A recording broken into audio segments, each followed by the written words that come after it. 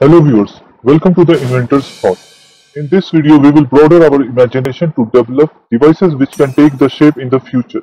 This will help in fighting viruses on the go.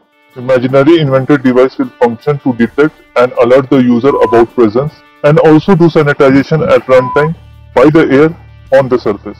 For runtime monitoring, one can use portable biosensors which is already in action for rapid testing and detection. Biosensors are ported to smart wearable for measuring quality of sleep, activity detection, temperature, ECG and respiratory monitoring. It is also used for monitoring heart diseases, hypertension and diabetes at runtime.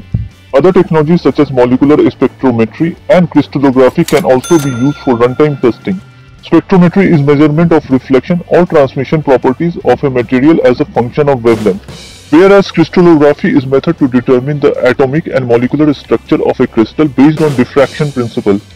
Advancement in image capturing capabilities such as hyper and multispectral imaging, along with thermal and image under UV, visible and infrared can produce fusion for finding presence of viruses in the environment.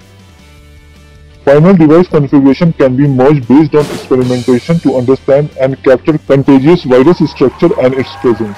Device shown here is a drone built with mentioned configuration along with powerful lenses, digital image processing module capable of executing physics principles to monitor symptoms and presence of virus in the environment. Second device proposed here is a smart ring with similar capabilities having functional modes.